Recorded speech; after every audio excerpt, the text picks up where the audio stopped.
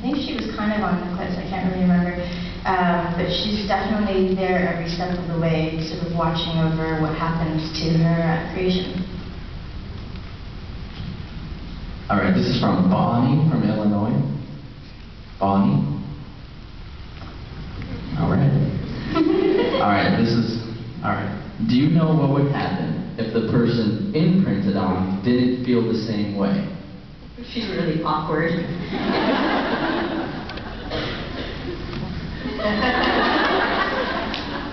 I love you. Oh, yeah, see, the thing is, I don't feel that way with you.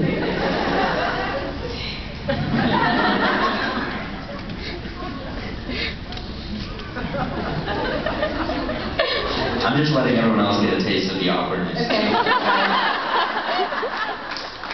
But we have an anonymous question, and it's, what are some of your other projects? Upcoming, recently done?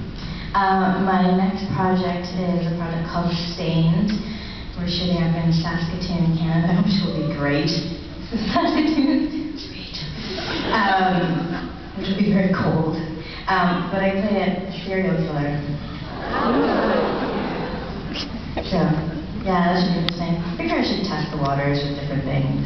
You know, expand my horizons as an actor. So, very different from the nice, sweet, gentle Emily to serial killer. That's what happens when people don't like her muffins.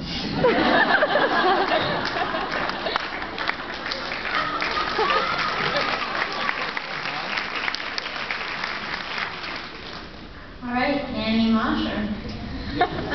How did you get into music? I started singing when I was like 2 years old, and I did, you know, sang in choirs and stuff like that.